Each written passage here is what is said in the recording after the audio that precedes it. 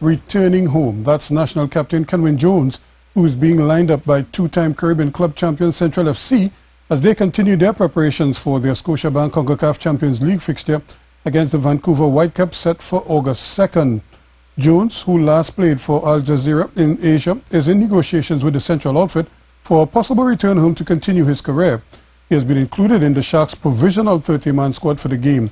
Jones last played locally for W Connections in the TT Pro League before heading to England, where he fashioned a lucrative career at clubs like Stoke City, Sunderland, Southampton and Cardiff City. He was one of several new names to appear on the roster of the two-time Caribbean club champions who will compete in Group C against two MLS clubs, Sporting Kansas City and the Vancouver Whitecaps.